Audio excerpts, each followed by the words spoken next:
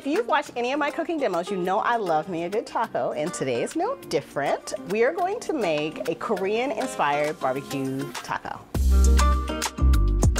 So we're gonna start off with the marinade. We're gonna use a little fresh garlic in the marinade, some chopped green onion, ginger, do not forget the ginger, a little brown sugar to add a little sweetness, some black pepper, a lot or a little bit, red pepper, sesame seeds, last but not least, gochujang.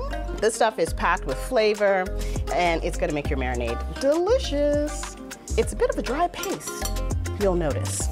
Not to worry, sesame oil, reduced sodium soy sauce.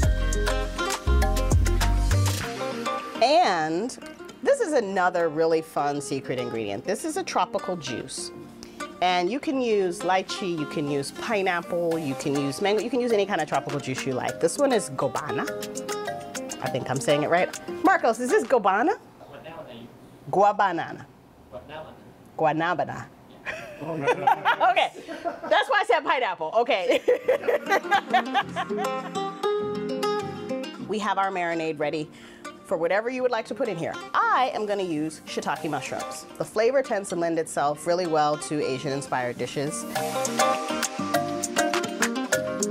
These beauties have been sitting overnight.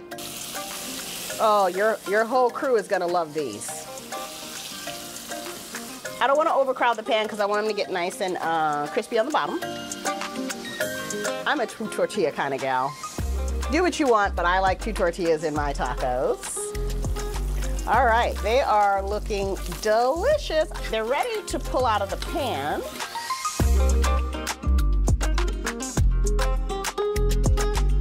Be careful of your fingers because they get pretty hot in there. Oh, that looks really nice though. Let's fill these babies. So we're gonna put a little pickled carrot on top.